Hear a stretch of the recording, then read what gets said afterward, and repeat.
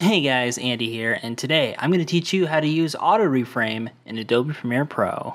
So say you have a 16:9 widescreen video that you want to convert to 9:16 vertical. You would go up to Sequence, Settings, and then just reverse the ratios here. But in doing so, you crop the image and then you get all this letterboxing effect in the way as well. So what auto reframe does is it properly resizes the frame, and it also tracks the main subject in focus. So all you have to do is go up to Video Effects, go down to Transform, then go down to Auto Reframe and drag it onto the clip.